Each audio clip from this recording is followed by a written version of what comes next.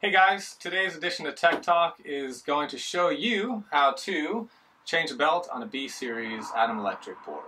Okay, so I got my B10 right here, one of my favorite little boards. And the first thing to kind of go over is basically why we change our belts. Okay, so the simple answer to that is you want to prevent a normal belt from looking like this. If you got this, that's a problem.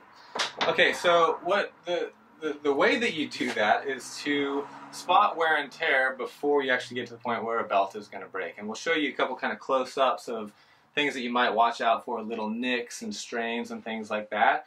But even regardless of wear and tear, we recommend that you replace your belts every 250 miles, which equates to about 400 kilometers, or 6 months time, so whichever is sooner out of those guys, just to keep them nice and fresh and make sure you don't have any problems down the track.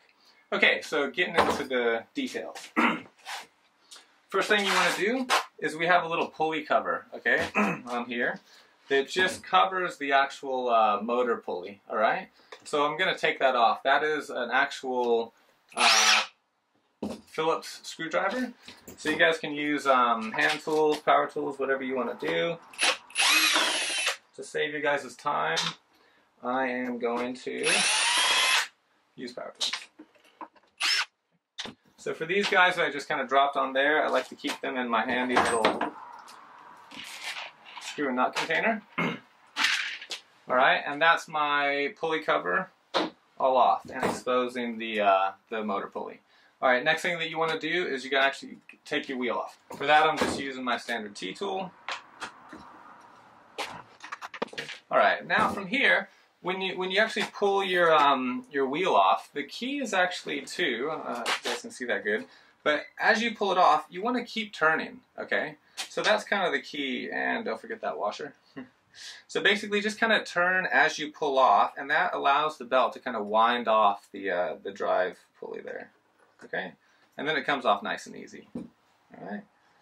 So now, presuming you have already bought your replacement belts, then you'll have one on hand. You got to make sure that you actually get the right replacement. So go to atomlongboards.com and just make sure that you're actually getting the right size. So we do have a couple different belt sizes depending on what wheels you're running.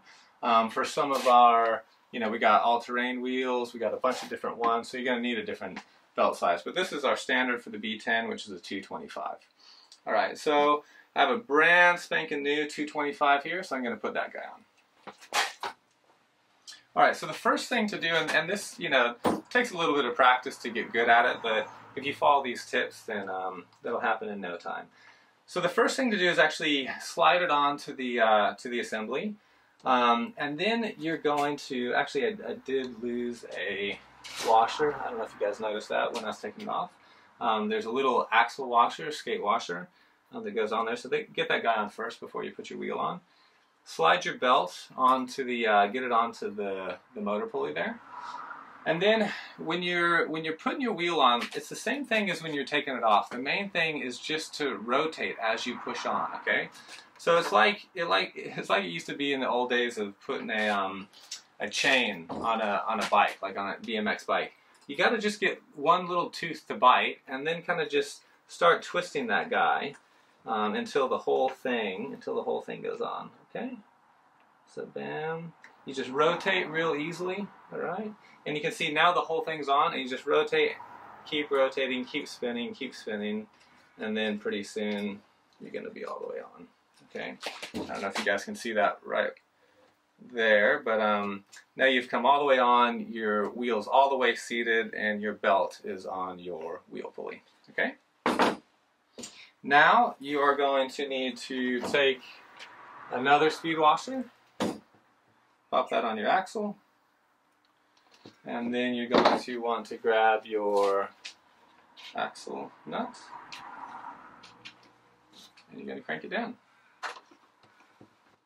I'm going to get nice and tight. You know, there's spacers in there. You don't want it to be binding or anything, but because there's bearing spacers in there, you should be good. Just make sure that it spins nice and evenly. Now the last thing to do is actually to just put your pulley cover back on. Okay, so there's the 3 screws for that. Place it on, line up the holes. For expediency, I like to just place my screws in there. Once you got that, make sure they're in the holes, and so once again, that's just those 3 screws that attach the pulley cover. Make sure it's nice and tight there. And you have a brand new belt on an Electric B10 skateboard.